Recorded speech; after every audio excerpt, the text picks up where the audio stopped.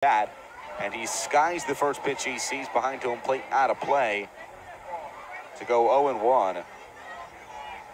When Tyler Hartman is locked in, it is a scary thing to see, and we haven't really seen it to this level at this point until this week for the Patriots. 0-1 to Hartman. Swing and a miss. It's 0-2. 3 straight games with a home run for Tyler Hartman.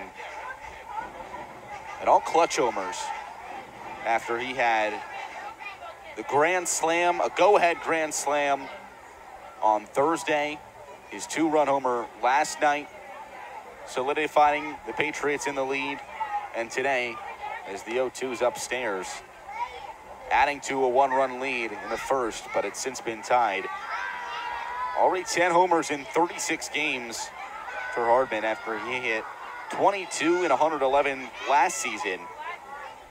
0-1-2 to Hartman, swings and misses over the breaking ball from Lou, and there's one retired. Talk about how locked in he is, too. The Yankees minor league hitting coordinator, Joe Migliaccio, actually tweeted that 111.5 mile per hour exit velocity on the homer in the first inning was a PR. And for a guy that is literally known for hitting the ball hard, that is pretty impressive that that was his hardest hit home run. And you could see it right off the bat that that was just a dart, no doubter of a home run. Battling the wind is the first pitch to Caleb Durbin. Breaking ball driven through the left side of the infield for a base hit.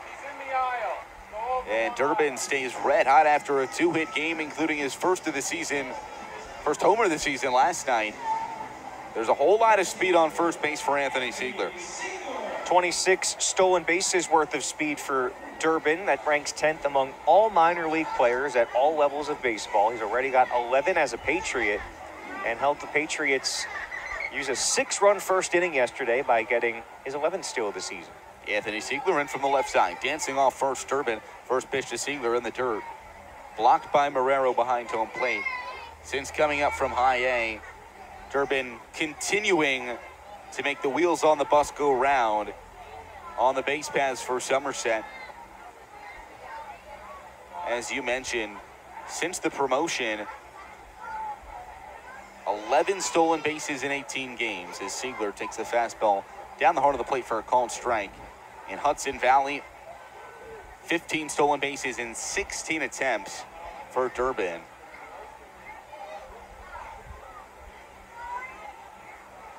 Coming up from high A just over 2 weeks ago. 1-1 pitch to Siegler is fouled back. And by the way, down in high A, tonight the Hudson Valley Renegades playing as the Hudson Valley Cider Donuts. And seeing on social media, they've got a whole lot of cider donut promotions, food items at the ballpark, merchandise that smells like cider donuts. 1-2 to Siegler. Swings and just able to get a piece on that one to stay alive. Our own at the Somerset Patriots front office, Stephen Goldsmith, during the offseason when this theme was announced, he actually ordered some cider donuts merchandise from the Renegades. And one of the coolest things I thought is that they package up the merch in a donut box, a mini donut box that would usually come with 6 donuts. So just a really great piece of branding there. 1-2. Siegler ropes it into left center field. That one's going to get down. Durbin around second. A hard turn, back pick at second by Rafaela, but he'll stay right there. Anthony Siegler with hits in 3 straight. And there's runners on first and second for Jason Rosario with 1 out.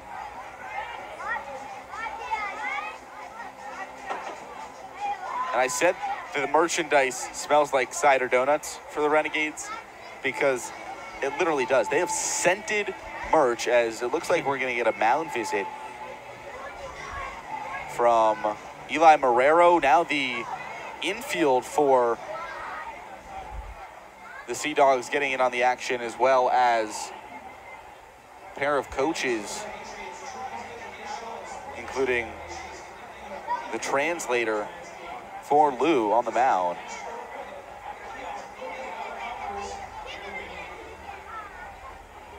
But all the merchandise that's sold with the Renegades in their cider promotion smells literally like they sent it to be like the cider donuts. I don't know how they do that. You're checking all the boxes, all the 5 senses. You have the physical you're holding like a donut box when you're ordering the merch. You got the scent of a cider donut, which I've never had before. You've never had a cider donut before? I've never had a cider donut before. What I was getting to, though, Cheese. you get to the taste aspect. They have cider donut, I think mac and cheese, cider donut burgers tonight. Durbin dancing off second, trying to catch the eyes of Lou. First pitch to Jason Rosario up and in. You got to go to Trader Joe's across the street and get you some of their cider donuts. Those are pretty good. Anything from Trader Joe's is good. It's true. It's 1-0 on Jason Rosario. Walked his last time to the dish. Siegler off of first, Durbin off of second. With one out, Lou takes a peek over to second, comes home, and it's inside on the curveball to Rosario. It's 2-0. On the topic of food alternate identities, which is one of our favorite topics, Eli. It is. The Sea Dogs, I don't know this for sure, I think they might have the most different food identities of any minor league team, unofficially. 2-0 to Rosario, chopped foul towards the on-deck circle. 4 of them. They are the whoopie pies, the clam bakes, the red snappers, and the bean suppas. Bean suppas? S-U-P-P-A-H-S. I like the looks of that uniform. I love the whoopie pie uniform.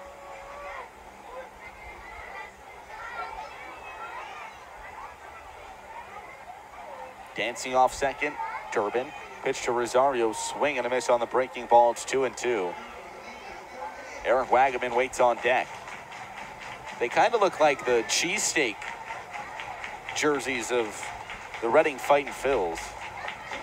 Similar look too to the for the Binghamton Rumble Ponies. They rebrand as the Binghamton Speedies when they have that kind of dinery look. Lou looks over to second.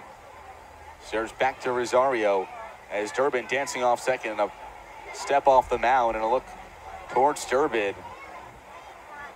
And he gets in your head. I mean, any guy who steals as many bases, dances off as many bases as Caleb Durbin, as the pitch to Rosario gets a piece of bat on the ball. With 69 stolen bases for Durbin in 162 games in his career to this point. And the amount of moving he does with a big lead, waving his arms, trying to get all the attention he can, and get in the pitcher's head. Not an easy thing to look at for any pitcher. Who comes home? Breaking ball to Rosario. Chopped to the second baseman, York, and he's able to throw onto first to get Rosario. That's all he'll get. And there's going to be 2 outs with runners on second and third for Eric Wagaman.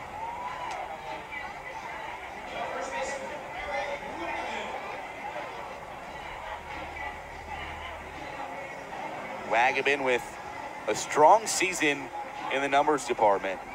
281 average entering today. An 809 OPS with 9 RBI in 63 at-bats.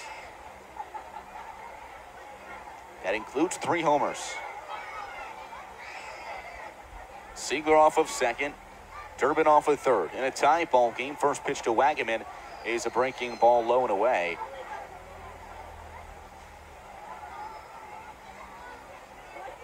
Wagaman spending 17 games with Somerset last year, hitting .340 over that stretch, in addition to a stint on the development list with Somerset, working his way back. 1-0, low and away. Again, it's 2-0 on Wagaman. Aaron Polensky waits on deck with 2 outs in a tie ball game here in the bottom of the 4th. All knotted up at 2.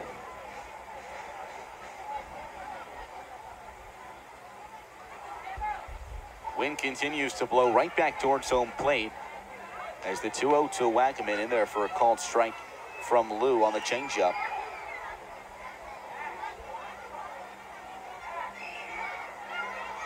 And I said before this ball game to you off the air, no one's hitting a baseball out tonight. 2 Patriots did. It came back-to-back from Wells and Hardman.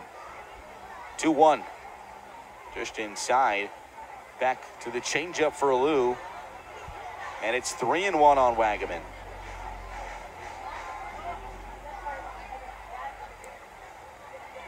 In his Patriots career, Wagaman's got a flair for the dramatic. Pair of go-ahead homers late last year in a Patriots uniform. as the 3-1 is a weak chopper to the shortstop Meyer, throwing to his left across the diamond, and in time, 2 runners stranded on 2 singles in the inning for the Patriots as we head to the top of the 5th. All knotted up at 2 on Fox Sports New Jersey.